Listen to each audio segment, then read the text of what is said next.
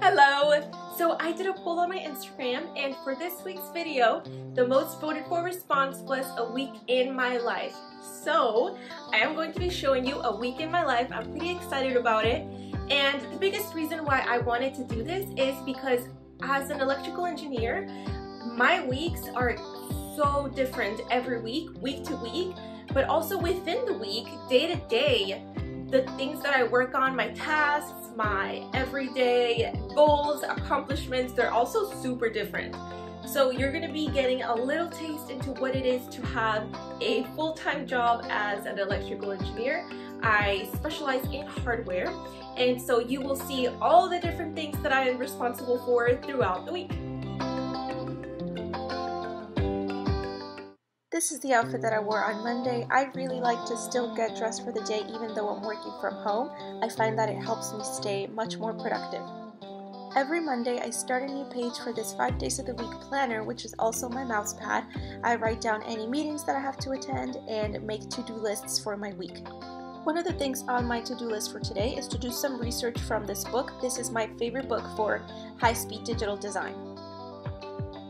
I really like to challenge myself, and I like to challenge myself more and more with every new project.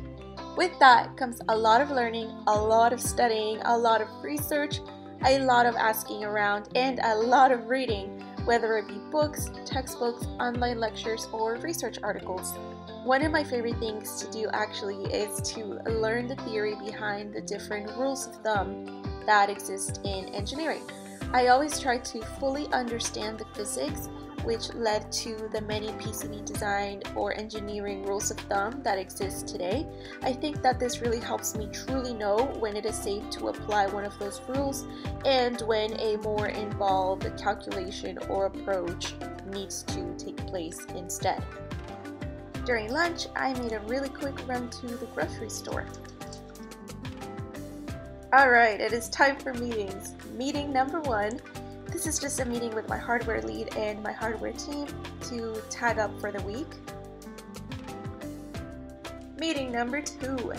This meeting I get to share my accomplishments for the previous week as well as what I expect to accomplish the following week and hear what everyone else is up to. Meeting number 3, and this one is with my intern. He tells me what he's been up to, what he's been struggling with. I give him any tips and answer any questions that he may have so that he can continue to move forward. And with that, I am done with meetings for the day. A workday wouldn't be complete without some problem solving along the way. So let me take you on a small tour of a problem that I had to solve on Monday. I can't exactly tell you what it was, but I did manage to record my reaction throughout the entire time. So let's dive right in. Alright, so number 1 is I was analyzing the situation. What is going on? I then began to do a whole bunch of research. Is there actually a problem? What is the problem? Can I solve it quickly? If not, do I need to contact somebody? Who do I need to contact? All of that is currently going through my head right now. It was also one of those times where everyone is really quickly answering their email, so you're just stuck to your email trying to figure this out together. Working remote can make solving these kinds of problems a little bit harder because you are not really able to get together and put your minds together to solve the problem. However, I have a really wonderful team. We worked together, we figured it out, and as you can see, here's my little celebratory rest. Now it's time to sign off for the day. I had quite an eventful day today.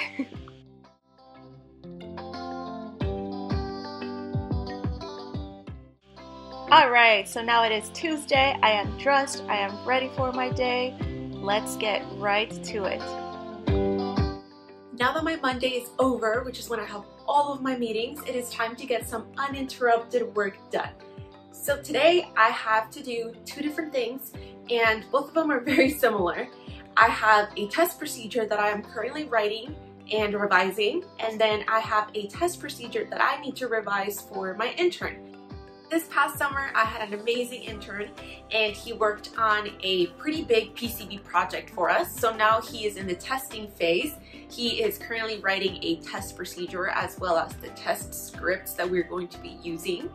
And then after that, we are going to be running it and we will find out whether what he did over the summer works. So I'm sure he's pretty nervous. Test procedures are an incredibly important part of the process when it comes to designing any sort of hardware or electronics. You can't just design it, build it, and then ship it out to your customer without first testing it extensively. When testing a brand new board or piece of hardware, I always check for the following two things. One, was it designed properly and correctly? So just because the board functions perfectly under the current design doesn't mean that the design is correct. It could work completely well under the current design, but that design may have had some sort of flaw. Secondly, does it meet the specifications that you were given? Okay, so having said all of that, let's get to work. One of my favorite things about working from home is definitely being able to get that change of scenery by going from working at my desk to working on the couch. I don't always do it, but when I do, it's always a welcome change. This day went by really quickly since I was thankfully able to work uninterrupted pretty much all day, and now it is time to rest for the afternoon.